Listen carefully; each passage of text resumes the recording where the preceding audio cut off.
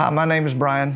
I attended church here in 2009 and got saved. But as a child, I was sexually abused when I was 6 and 7. I didn't tell anybody. And so my life spiraled out of control, as you can imagine. And I went into a dark place and that was filled with addiction and just a lot of hatred and anger that stemmed from all of that. And in 2009, I came here and they offered a class, Acts of Grace. So I signed up and I attended Acts of Grace, and it was for sexual abuse. And I was a little leery at first and not knowing what to expect and exposing all of this. But the Lord just put it on my heart that I needed to try this, even though I didn't think I needed it, but I did. And the first day that I attended that class was amazing. It changed my life so great. It helped me to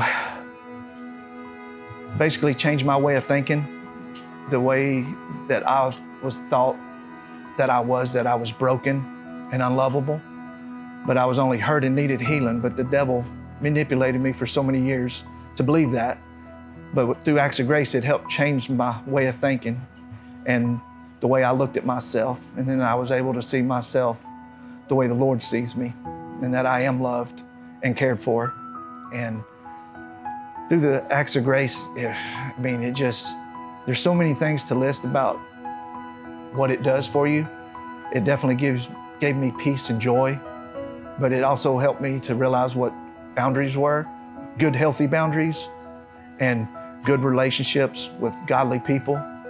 And through Acts of Grace, it helped me to learn how to forgive, because there was no forgiveness in me at all through those years. It totally broke those chains of unforgiveness. So I was able to forgive the hurt in my life, but most of all, I was able to forgive myself through all of that. I would highly recommend anybody that is hurting to think about this class.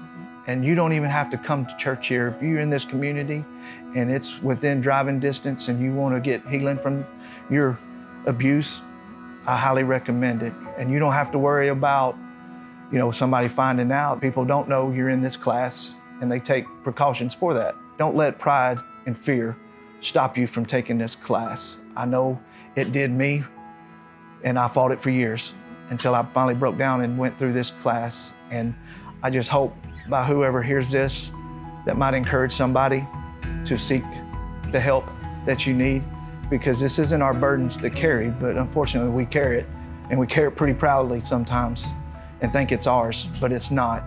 So I just want to take this time just to share with you about how Acts of Grace changed my life.